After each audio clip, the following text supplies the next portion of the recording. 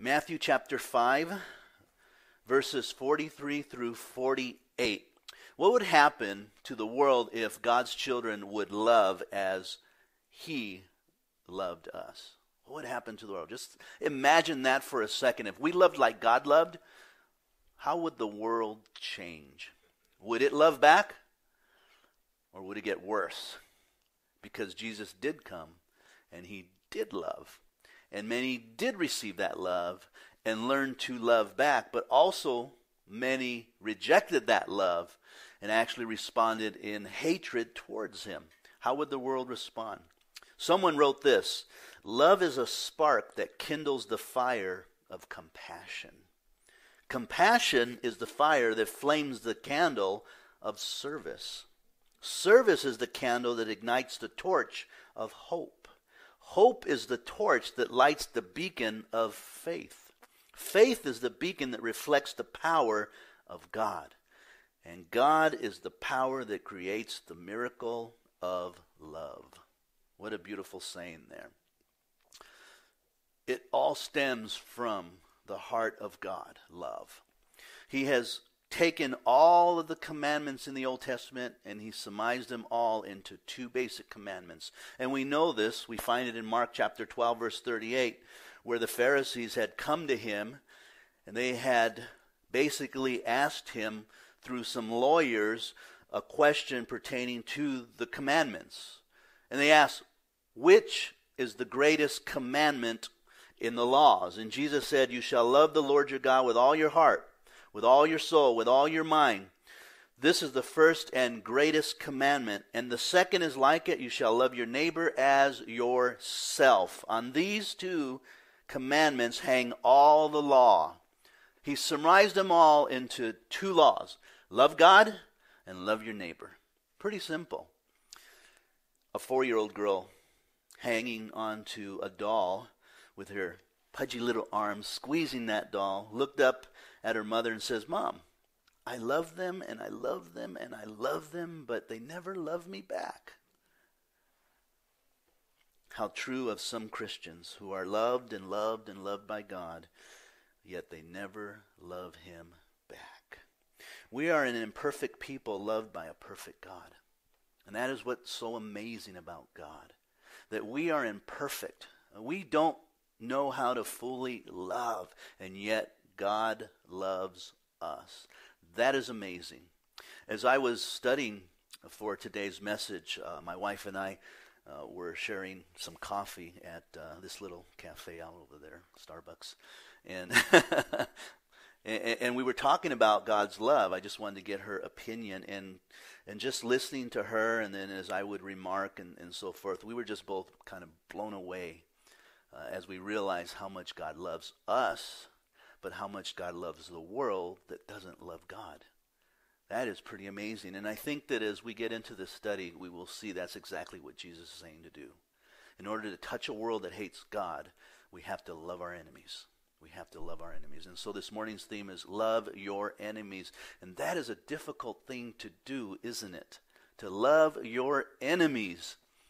It is so much easier to hate them, to ignore them, to just forget about them, even cast them to God. But yet God says, love your enemies. So let's read this morning's text, 43 through 48. Jesus again starts off this section in the chapter 5. You have heard that it was said, you shall love your enemies, or you shall love your neighbor and hate your enemies. But I say to you, love your enemies, bless those who curse you, do good to those who hate you, pray for those who spitefully use you and persecute you, that you may be sons of your Father in heaven. For He makes His sun rise on the evil and on the good, and sends rain on the just and the unjust. For if you love those who love you, what reward have you? Do not even tax collectors do the same? If you greet your brethren only, what do you do more than others? Do not even tax collectors do so? Therefore, you shall be perfect, just as your Father in heaven is perfect. Jesus is teaching principles by which individuals should deal with other individuals here.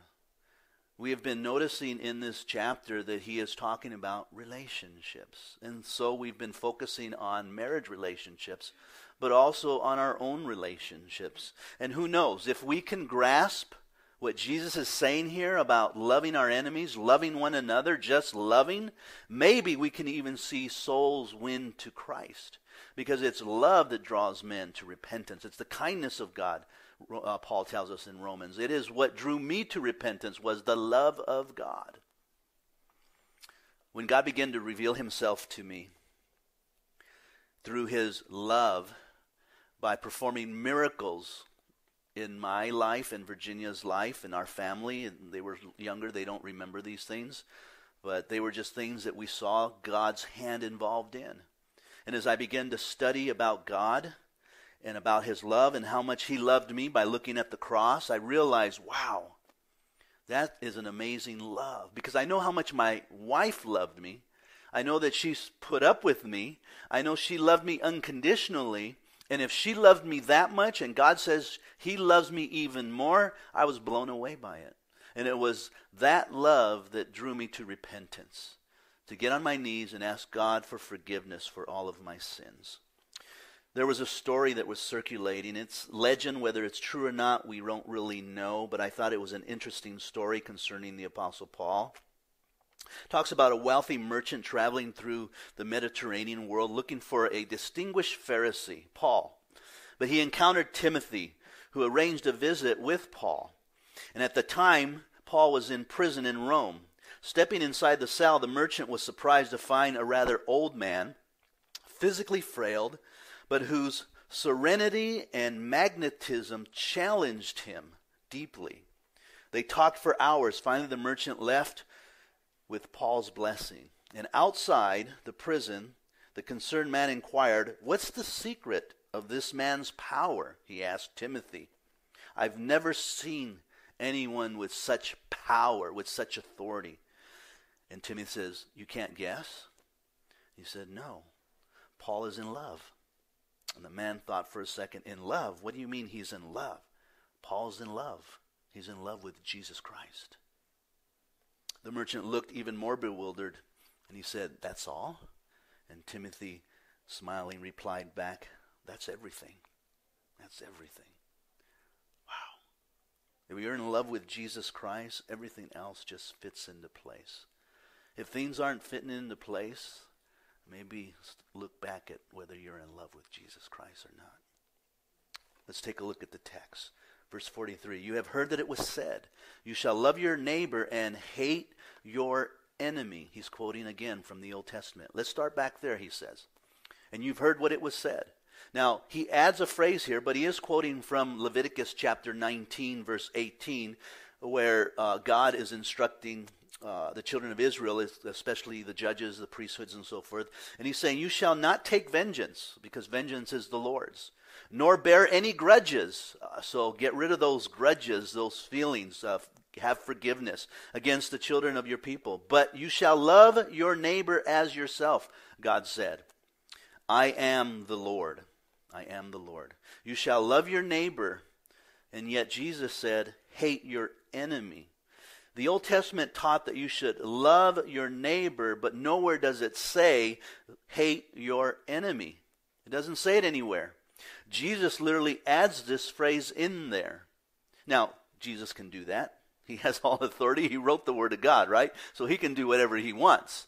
But you won't find that phrase anywhere. I believe, because that's the natural tendency of man, and he saw that in man, that God said, you're to love your neighbor. And you've heard it said, hate your enemies. But what he's saying is that the natural tendency in man is to hate someone that is considered an enemy against them. And so he's getting to their hearts that, yeah, you love your neighbors, and that's a good thing, but you also hate your enemies, Now, there are passages that kind of influence this type of attitude of hatred towards enemy, or at least a dislike, and you could maybe even draw from this and maybe even take it to a further conclusion, which I don't think God is trying to get us to do. But we see it in Deuteronomy 7:2, When the Lord God delivers them over to you, that is the enemy, you shall conquer them and utterly destroy them. You shall make no covenant with them, nor show mercy to them. And so what God was trying to do was cleanse the nation. And he's sharing with them is that you need to remove them completely, otherwise they would blemish you once again. A little leaven leavens the whole lump. And he's basically saying, remove them so that you become holy and pure before me. Don't let them stand. Now, he's not saying hate them, though. He's not saying hate them, though. He's talking about protection here and not necessarily having an attitude of hatred. But you can see that you could possibly begin to hate someone that God is saying, get them all out of there. Kick them out. Have no mercy on them. Psalms 139 says, do I not hate them, O Lord, who hate you? And do I not loathe those who rise up against you? I hate them with perfect hatred. I count them my enemies. And so the psalmist took this idea that, look, those that hate you, I have to hate them. I loathe them because they loathe you. In fact, I hate them with a perfect hatred. Now, what does that mean? I don't know at this moment here whether he's saying that it is a righteous hatred or it is a hatred that is full, to its extreme. But again, you can see that you can get an attitude of that, of hating those that hate God, hating those that loathe God. And that's not what I think Jesus is talking about here. An enemy is someone who is hostile towards you, right? Someone becomes hostile towards you, they become your enemy. Or someone that you think is behaving like an enemy. Oftentimes we have enemies that have never done a thing to us, but we think they're our enemies because of their attitude, because they don't talk to us, because they walk by. I can remember being at the other church, and I would get so busy during the services that there were times where I'm just walking here and there, and people are walking in, walking past me, and probably saying, hi, Ruben, and all of a sudden I'm just walking by without saying a word because I'm so focused. And then afterwards hearing that they're upset at me because I never say hi to them. And so I can understand that sometimes we can have enemies that really are not our enemies. So Jesus is basically saying, love your friends, but hate your enemies here. That's what they were saying of old. Now keep in mind because you will find scriptures that talk about hating, that God hates, that you're to hate. But we need to understand the Greek word there. The Greek word is used in the sense of loving less. Loving less. Loving less an individual. I love my children more than I may love you. I love you less than my children because they're my children, right? Doesn't mean I love you less. I don't love you. It just means I love you less because I'll put them first. I'll put my family first. I'll put my wife first, and so forth. We are to love less those people in our lives than God. And we see that in Luke chapter 14, verse 26. If anyone comes to me and does not hate his father or mother. Now, that's a strong word, hate. But if we replace it with the proper word, it's love less his father and mother, wife and children, brothers and sisters, yes, even his own life. Also, he cannot be my disciple.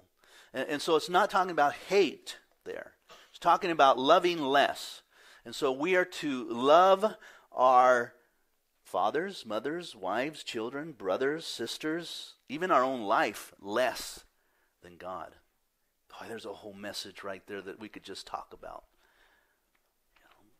Do you lift your father and mother up more than God? Do you lift your wife up or spouse up more than God? Do you lift up your family more than God? Are they more important to God? Do you lift your very life up more than God? You should love your life less. And so remember that. Now, who's our enemy? Jesus uses the word neighbor there. And the word neighbor there has a broader sense. Literally, it means one near. We get the English word nigh or neighbor, a near person, indicating an outward nearness or proximity. And so Jesus basically is saying anybody that's near you. So a neighbor might be an enemy, anyone that is around you. Now, is this a good philosophy for us to have as Christians? I think we'd all say no. No, we want to be like Christ and we want to love. And so Jesus says in verse 44, but I say to you, love your enemies, bless those who curse you, do good to those who hate you, and pray for those who spitefully use you and persecute you. Now, the word persecution there is specifically directed to Jesus' followers. And so Jesus is speaking to them. Look, I say to you, this is the correct way to love. Love your enemies, not just your neighbors, but your enemies also. Bless them, do good to them, pray for them, especially if they spitefully persecute you, and they will in the future. Love is not simply words. Love is a commandment with application, and that is what we oftentimes miss. We think that if we say, I love you, that is enough. And if we say it several times, then boy, we really love you. But there's more to that love than just words. It has to have deeds and action behind it. Where are the deeds and where are the actions? Now, there were other philosophies at that time that had the same philosophy of love. The ancient Babylons had a text that talked about, do not return evil to a man who disputes with you, but be kind to the evildoer. Smile on your adversaries, they say. And the purpose for them having this law was because they didn't want to have legal disputes with their neighbors. And they said, try to work things out a little bit more than usual when you're disputing with one another. The Egyptians also had a book of wisdom. And they said, so steer that we may be able to bring the wicked man across. Fill his belly with bread of thine, of yours, so that he may be seated and not be ashamed. And so again, there were philosophies of loving out there. I believe that they all took it from the scriptures, where God told the Israelites that they are to love their neighbors. But Jesus takes it further, doesn't he? And he says, love your enemies. Love your enemies. Christians will have many enemies, and they'll have many opportunities to love them. We have the world that's against us, just the world itself, the world system that's run by Lucifer. We have this system that hates Christianity, the moral values, the truth of it all, and it is against us. And the Bible's clear that if this world hates you, you know that it hated me before it hated you, Jesus said. And so this world will hate you. In fact, that's a measuring tool for us to know that we are believers when the world does not embrace us. If you were of the world would love its own. And so if you're loved by the world, you know, if you like to party and the party world is partying with you, then you're just of the world. You're really not separated of the world. If you like to rob and steal, then you're just hanging around your buddies that are in the world. But if you stand up to that stuff and say, no, I won't do that. No, I'm not a part of that. No, then the world will hate you. And so Jesus is clear. The world is our enemy. The world is your enemy, and it will destroy you. The religious and Satan himself is our enemy. The religion is our enemy. John 8:44, you are of your father the devil. Remember, the religious leaders came to Jesus and they began to accuse him of things. In fact, they wanted to kill him, murder him is a proper word. And Jesus said to them, you're of your father the devil. And the desires of your father you want to do. He was a murderer from the beginning. And does not stand in truth, because he has no truth in him. When he speaks a lie, he speaks from his own resources, for he is a liar and the father of it. So the religion and Satan, they go together, because religion is not what Christ has come to do. He has come to have relationship with us, not religion. Religion puts rules and regulations upon you that shouldn't be there, burdens that you can't carry, neither can the person that's telling you to fulfill these things. No, God says religion becomes an enemy to you, along with the author of it, and that's Satan. They will destroy you. They'll put you under a yoke, and you will be miserable. You will be miserable. Government is against us too. Acts 22:25. You remember the story with Paul. And I was preaching the gospel and how government came in and they bound him with ropes. And he said to the centurion that stood by him, is it lawful for you to scourge a man who is a Roman? And so government at times will become the enemy of the church. We see that today, don't we? We have become the enemy. No longer are they supporting us. No longer do they realize that they need us to bring moral values to society, to clean up neighborhoods and so forth from thugs and drugs and all the other things that happen. But now we become an enemy, and they're trying to destroy us by taking away certain rights and freedoms that we should have.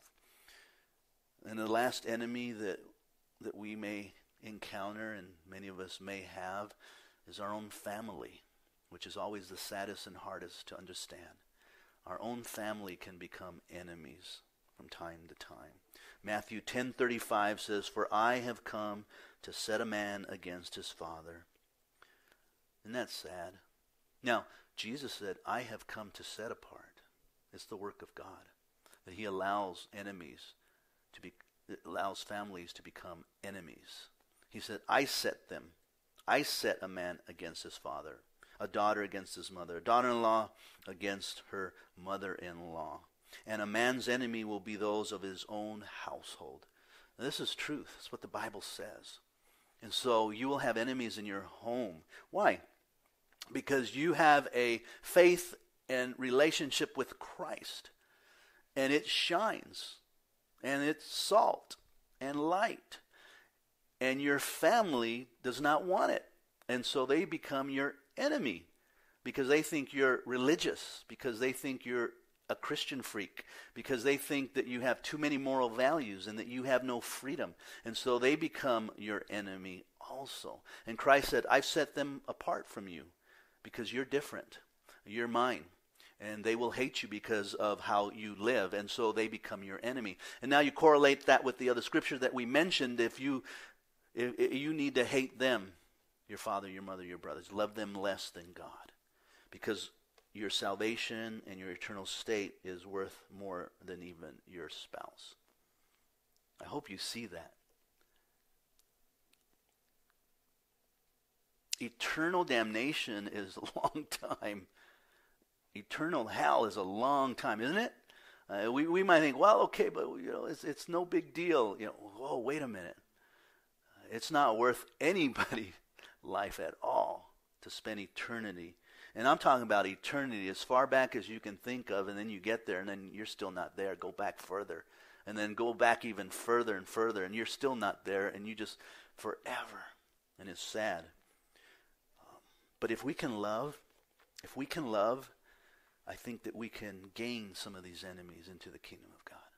I think we can draw them in by the strange love that we have one for another. How do we do this? How do we love our enemies? Well, it's simply said in verse 44, bless them. Bless them. Don't curse them. Don't talk about them. Don't laugh at them. Don't pray to God and say, God, just break them. Just destroy them. They're my enemy. No, bless them.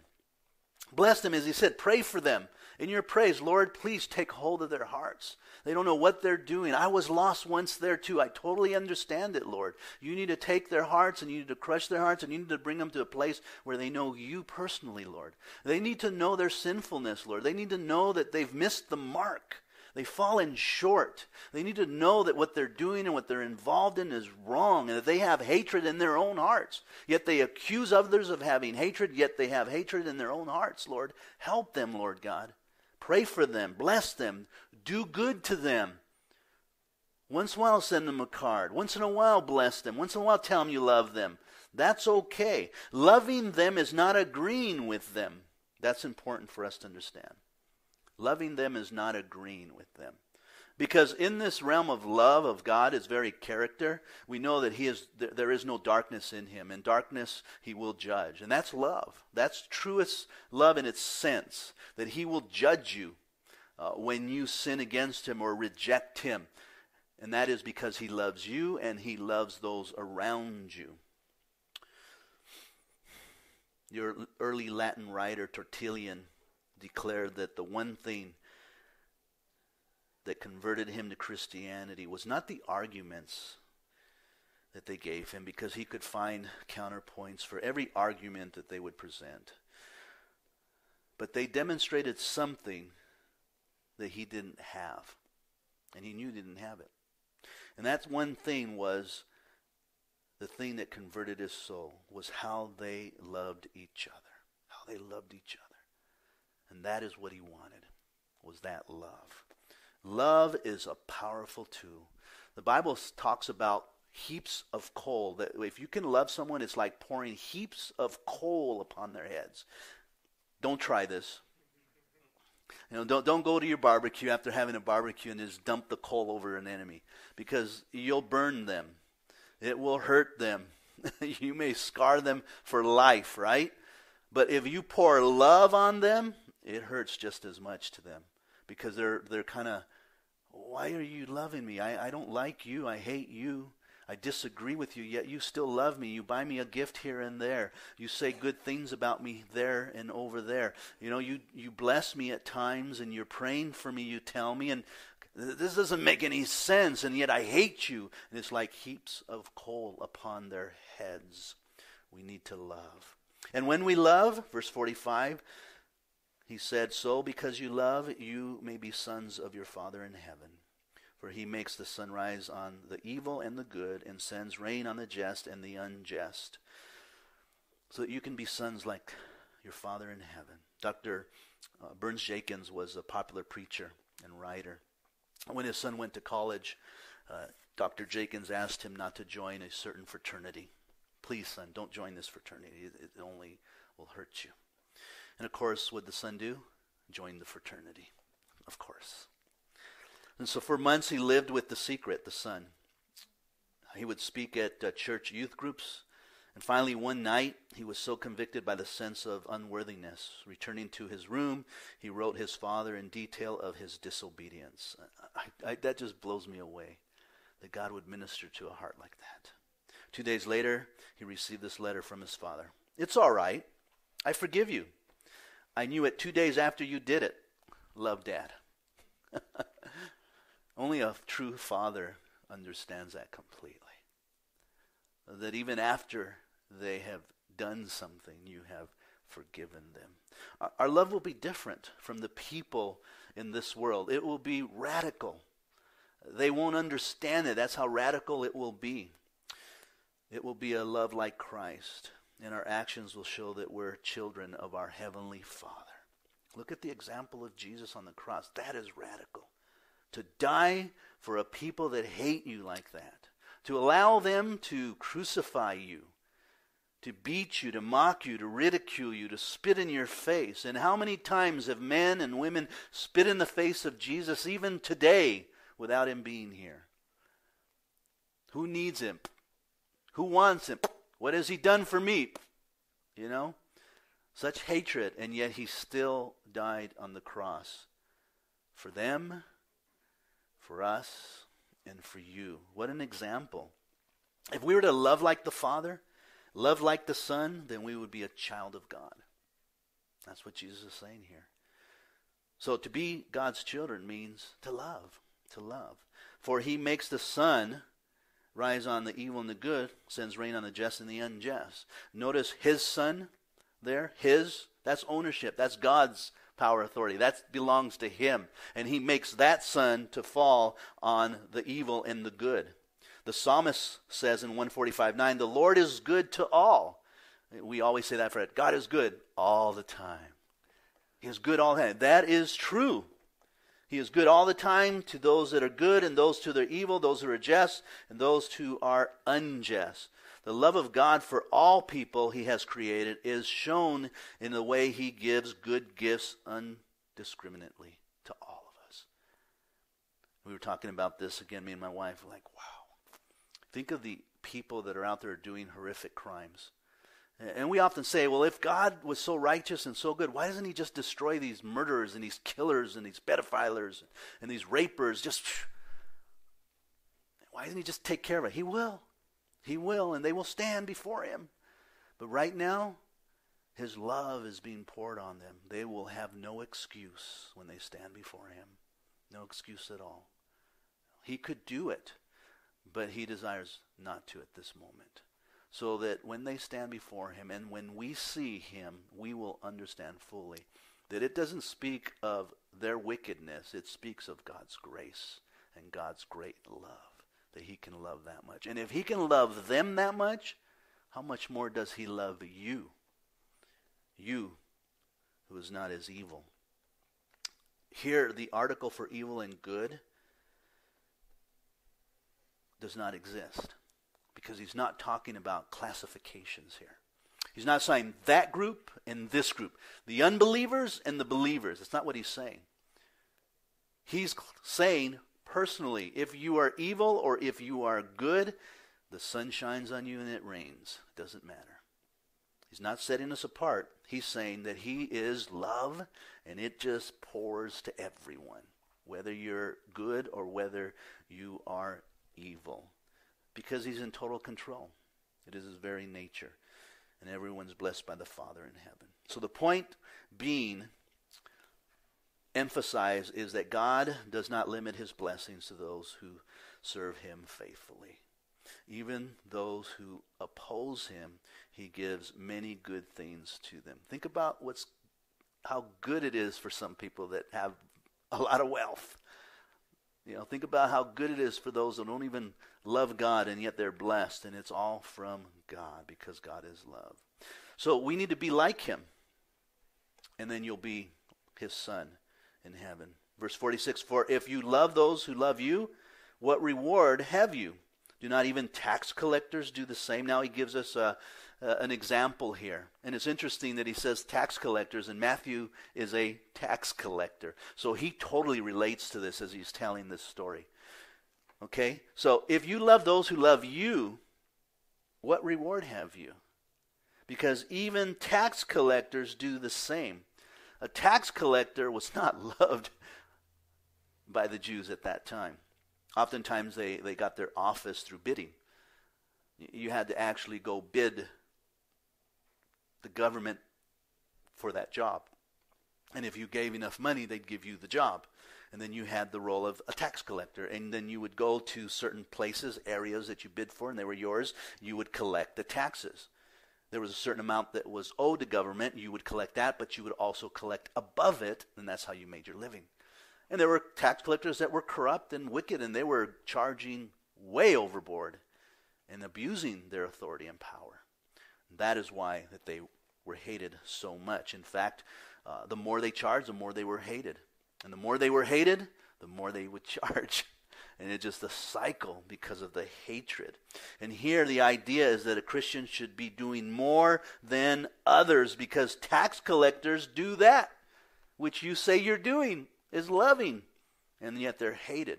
Oh, tax collectors gather together and love one another. Hey, this is how much I got. What'd you get? Oh, good for you. All right, we got to stick together. We're buds. We're against them. They're against us. And and they love one another. And we do the same thing. Well, that's nothing in your love. That's nothing, Jesus is saying. You got to love more than that. You have to love tax collectors. I guess the question would be asked, what are you doing more than those who are not Christians? Now, I believe Christians do a lot. Most hospitals that are built today are built by Christians. You don't find a hospital that's hospital care atheist units, You don't find hospitals that are built by atheists, because they don't care and love like we do. Where we build hospitals, and there are many City of Hopes and many children hospitals that are built by churches to reach out to this world. Exactly what Jesus is saying, to love the world. So he goes on and says, if you greet your brother only, what do you do more than others? Do not even tax collectors do the same thing? So he went from social identity there with greeting one another, loving one another, to now your brother, more of a personal relationship. Even if you love your own brother, your own family, your own people, that's a wonderful thing, that's a good thing, but so does everyone else. Even the tax collectors love their family. So what more is that? What more are you doing? How much more can you love? Even dogs salute dogs. So what's the big deal, is what Jesus is saying. Paul understood this, Ephesians 5:1. Therefore be imitators of God as dear children, and walk in love, as Christ also has loved us and given himself for us, an offering and a sacrifice to God for a sweet-smelling aroma. And so walk like God, love like God. He has loved us, he died on the cross for us, and so we need to die for one another. Now Paul takes that in chapter 5 and he relates it to marriage, right? He does relate to marriage. And so he talks to the man and says, you sacrifice yourself too. Don't say anything. Just love. Just show by example. Lead in love. Walk in love. Be sacrificed. And if they persecute you and rail against you, that's okay. Glory be to God. Accept it, enjoy it, love it, know it, and just pour the love of God on them. And again, it's like heaps of coal upon their heads. Jesus says in the next verse, and I think this one kind of just seals the whole teaching this morning about loving, and how much we have missed the mark. And by the way, you might be feeling that way. Boy, I've got a lot to do. I've got so much to grow in this area. I'm with you. Amen. He says, therefore, in light of all this, you shall be perfect, just as your Father in heaven is perfect. Okay, you need to love like him, and then you become a child like him. Well, if you're a child of God, then you need to be perfect as your Father in heaven is perfect. And boy, am I a sinner. I fell short of that. Because I get angry. Because I have lustful thoughts. Because I don't always make my yeses yes and my noes no. I don't always turn my cheek the other way. I don't always do those things, and so I'm not perfect. But yet Jesus says, be perfect. Boy, I'm a sinner. I missed the mark. I'm not righteous like I thought I was. I'm not as good of a person as I thought I would be. I have so much more to grow. And this is where Jesus wants us. It really is. He wants us depending upon him, knowing that we can't do it. And so we come to him and say, Lord, will you help our hearts? Will you change us? Will you give us love, Lord, like you have love, that we may work humbly in your kingdom? Let's look at that verse again. Therefore you is emphatic. It's talking to you. It's personal. You. If Jesus were to say it to us, it would say, you shall be. That's a command right there. You shall be perfect. The word perfect is in the future tense. It's a verb. It says you will be perfect. You will be perfect. Because the more you love, the more you are his child.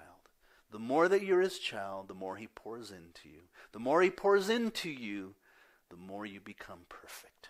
Future tense. He's working in you. He's working in your life. Thank God. He has provided the help that we need through the shed blood of Jesus Christ by forgiveness in him.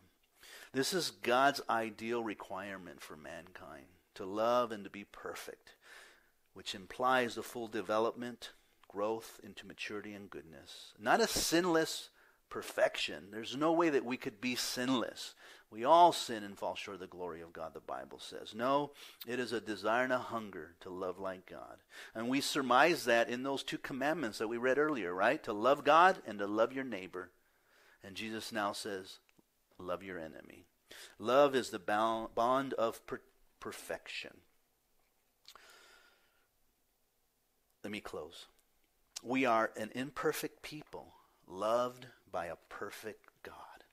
We are loved, or we all love our friends, but love our enemies, that's what we strive for. The followers of Jesus are not to take their examples from the culture. We're to take our example from Christ.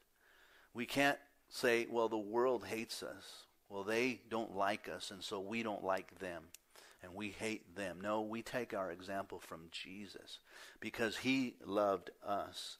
And God, the God that they serve, is a loving God, and therefore they are to be a loving people. I don't know, you might be convinced that you're not perfect. And I think this is the very reason that God has you here this morning. Because you need the Lord. And you need his unconditional love. There was a little boy in Sunday school. After Sunday school was over, he went to his dad and says, Dad, what is unconditional love? Our teacher was talking about unconditional love. And the father looked at the son, and he thought for a moment. He said, well, you remember those two boys that lived across the street? And they had a dog. And you remember how they would mistreat that dog? They would tease it, throw sticks at it. And you remember how that dog, every time that dog would see those boys, he'd come up wagging his tail, coming up and kissing them and loving them. even though they hated him so much at times. He said, that's unconditional love. And the boy goes, wow. Wow, how much God loves us. And we see that with Jesus. They threw rocks at him, they spit on him, they mocked him and ridiculed him.